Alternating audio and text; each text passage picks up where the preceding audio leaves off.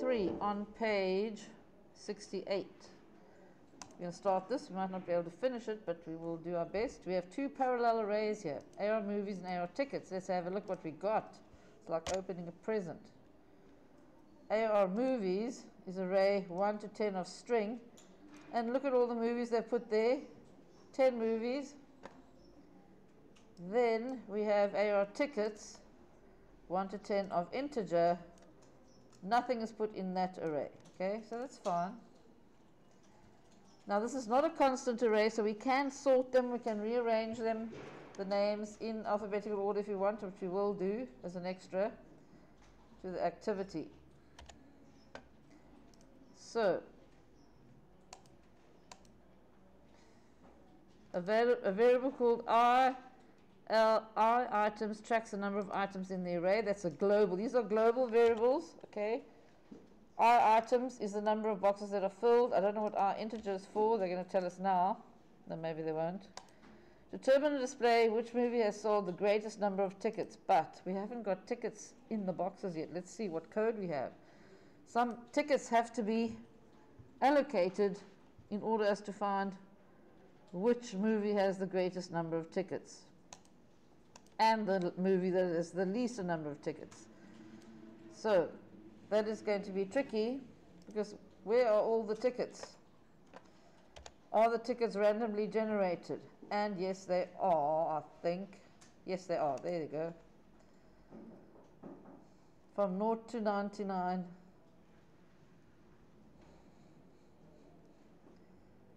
Yeah. Let's go and have a look. Run the program.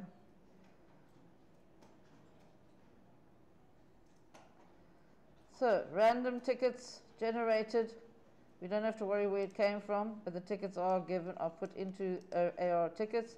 There's a display procedure written, and when they display, they cleared the rich edit, set the tab stop, and then they added the AR movies and ARR tickets into the rich edit. So that's done. Now all we have to do is worry about this, the hit or miss button, which is the first one. We have to find which is the highest and which is the lowest number of tickets sold. So that's easy. We're going to have two arrays to go through. Double click, highest hit or miss click event. We're going to use a for loop to go through our array, both arrays.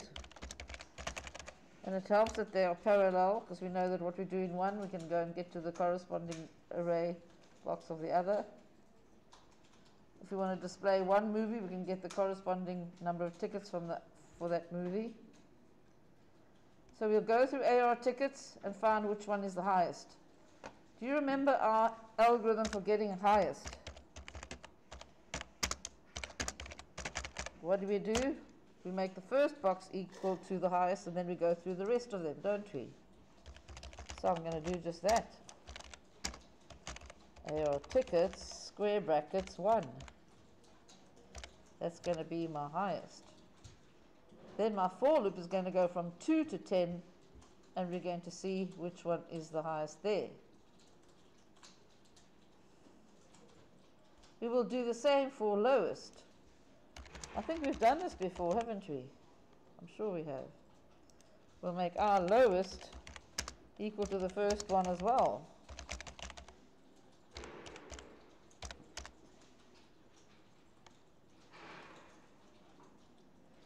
Then we will go from, for k equals 2 to 10,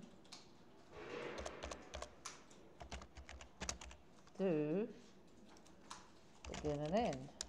There's my skeleton code. I'll give you a minute.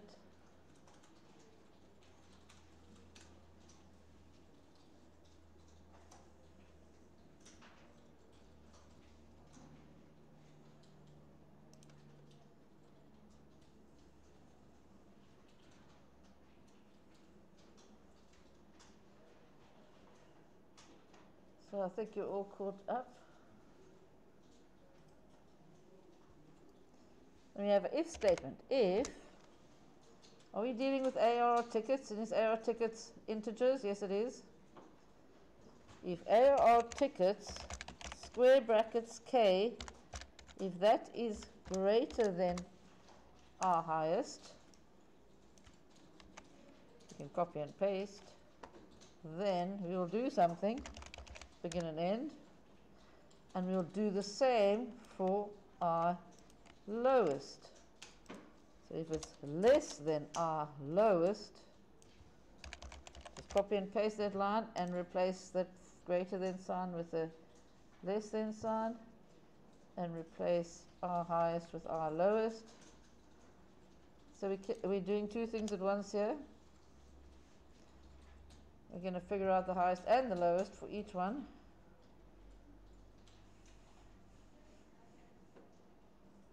When we find a highest at the end of this for loop, our highest is going to be the highest one. Well, so the first thing we do is say our highest colon equals AR tickets square brackets k. That's the first thing we want to do.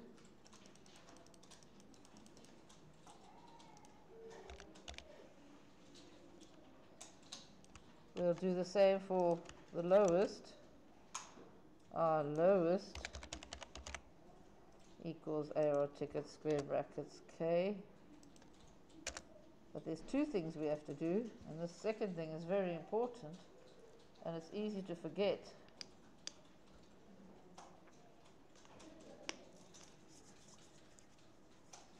Very easy to forget. We need to keep record of what k is. What is k? We're going to get a variable and hold k safe. So that at the end of the loop, we have our highest, and we'll have our pos highest colon equals k. We'll also have our pos lowest. Take no time, I'll use a variable before I declared it. It's fine, I can do that if I want. I can go and use a variable and then declare it afterwards.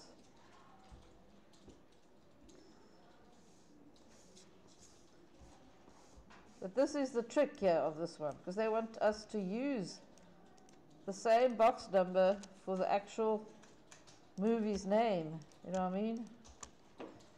We have to get the corresponding movie name that corresponds with AR tickets, but the best way to do it is to keep a track of what k is. So when the highest is allocated, then we get that box number for that highest number, for that highest amount of tickets. This is the trick here of this program. So at the end of our for loop, we can safely go and put in our display component the movie name for the highest number of tickets and the movie name for the lowest number of tickets. We can also go and display how many tickets there were, you know. So our pos highest, our pos lowest. Okay, fine, I'll go and declare those. Our pos highest, comma, our pos lowest, because the program won't run if I don't. Then we're going to go to our array name, AR movies.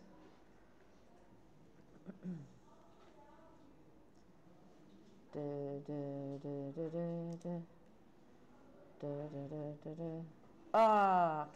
got it. Right, now we're going to go and display inside rich edit. So we say already out dot lines dot add double inverted commas, and then we say already out dot lines dot add, put in our movie name, highest number of tickets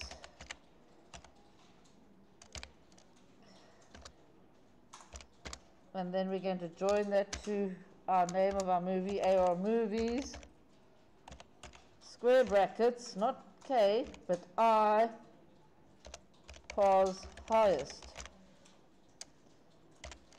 And then we can even go and say how many tickets there was.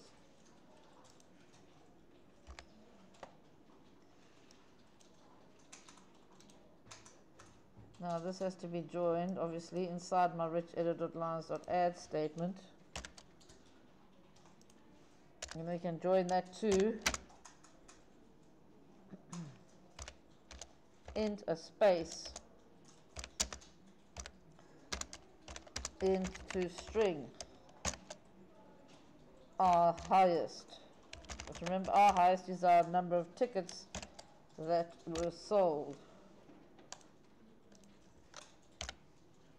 Our highest, and then we can even join that again to make it really messy. Tickets sold.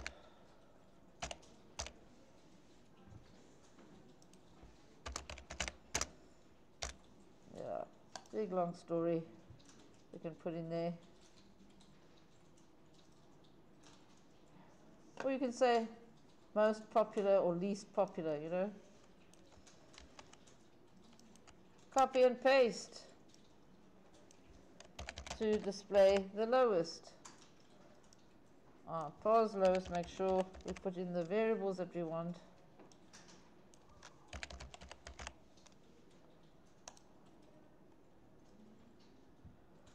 There we have it, folks, it's done.